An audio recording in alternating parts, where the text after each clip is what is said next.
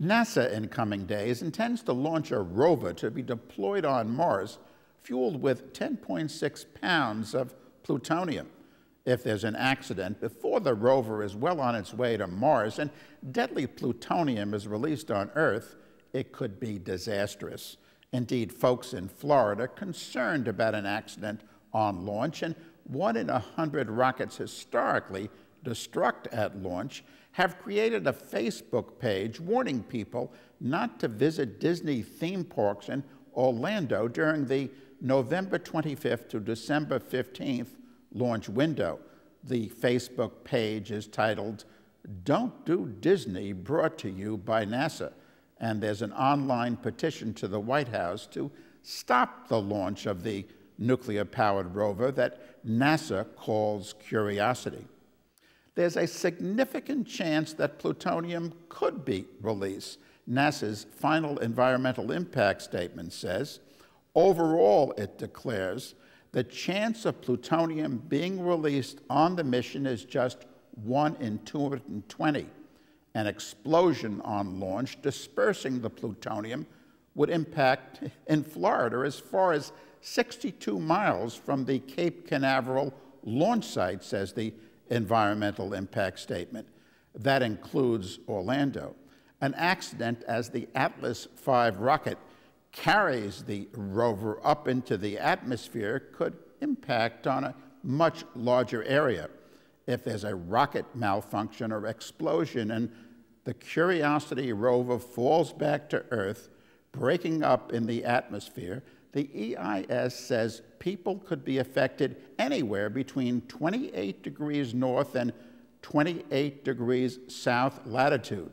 That's a band around the midsection of the Earth, which includes much of South America, Africa, and Australia. The cost of decontamination, up to $1.5 billion for each square mile of mixed-use urban area, says NASA in its document. The mission itself has a cost of $2.5 billion. Plutonium is the most lethal of all radioactive substances. A millionth of a gram inhaled can cause lung cancer. NASA, through the years, has sent rovers to the Moon and Mars, which have gotten their power for locomotion from solar energy. It says Curiosity needs nuclear power because it's to go to places on Mars without sufficient sunlight.